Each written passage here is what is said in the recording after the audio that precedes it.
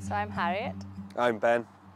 And together we farm in partnership at HB Farms. Just outside Ellen in Aberdeenshire. We're a pig enterprise and an arable unit, so we combine just under 1,000 acres. We also run 2 environmental schemes and a couple of diversifications such as a horse enterprise that Harriet runs and a solar panel rental. We have 450 sows. We're breeder finishers, so everything's finished on site. Basically we're self-sufficient in what we grow on the arable side to feed the pig enterprise. Well, for me, I sort of grew up on a family farm. Sort of was never really pushed into farming from mum and dad, so I went and did a uni degree in geography. Sort of wound my way back into a job within the agricultural industry. So I was a farming consultant for about 6-7 years. I'm not actually from a farming background. My granddad was a farm manager, so I just always wanted to be a farmer. Worked from a 14-year-old on farms, just roguing wild oats, sweeping sheds. Left school, still wasn't sure in my career path, so I went and worked on farms.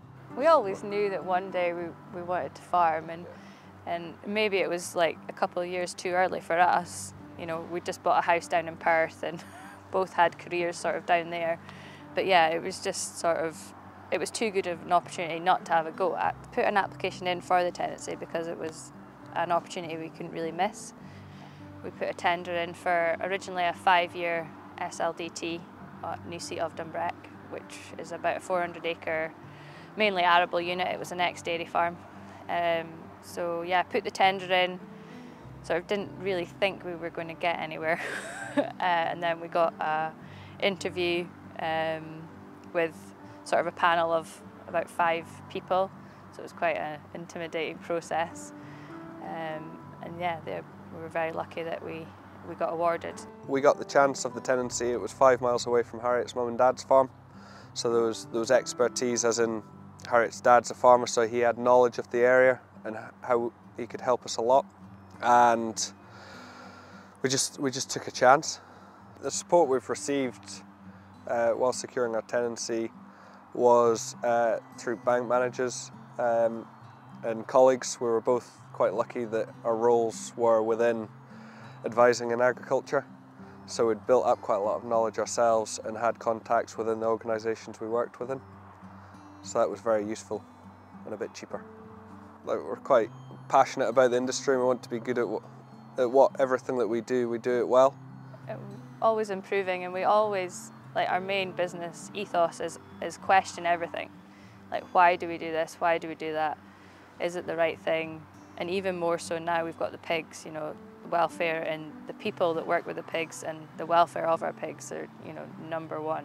Future, sort of, we're looking at renewables right now. The farm we're on right now with the pigs, we use a lot of energy. So we're looking at solar panels for the roofs. We've had sort of 2 years of, you know, establishing a new business and, you know, having a bit of a crisis, so limited cash flow. So it's only now really we can sort of start to think about the future and not just firefight for the present. We're looking more at carbon footprint as a group, as a Scottish pig producer group as well. We want our pork to be sort of branded as you know, environmental friendly. We want to make ourselves more efficient. You know, we've used tools such as carbon footprinting and other audits to find out what's the low-hanging fruits, what can we improve quite quickly. Alternative proteins as well. We're looking a bit at different feed sources, so using beans and lupins and things like that a little bit differently. I think initially, when you're sort of new entrant to the farming world, it's knowing what to do and knowing the right things to do and who to ask and what people you need around you. And I think we're very lucky that we've had really good people from the beginning, you know, around us, whether that be advisors, bank managers, mum and dad, you know, for support. When we took over the pig business, the guy we bought the pig farm from, you know, sort of mentored us as well. So it's about having that good people around you to sort of help you through the challenges. I'd say, as a business, cash flow is a massive problem for agriculture. everything is a year ahead. So you're investing now for next year. So the crop behind us, for example, a lot of our inputs were purchased 2022. And then by the time they go through the pig enterprise, it'll be 2024 before we see a return on that. So we've been lucky enough to have bed and breakfast contracts and jobs outside the farm business to help cash flow the whole farm, ourselves, our lifestyle. I feel as a new entrant looking at securing tenancies, it's important not to fall at the first hurdle. So personally in my journey, I made 4 or 5 attempts to get into farming, and that was through tenancies or contract farming agreements.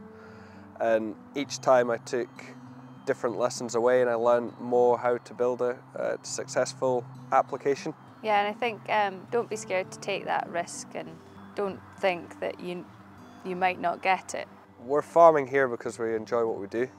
It's a great lifestyle, and it's a business that we love doing. Yeah, I think we do it as well because we're proud of what we produce, and we know our pigs are well looked after and they can be part of the food chain, and we're proud to say that they are.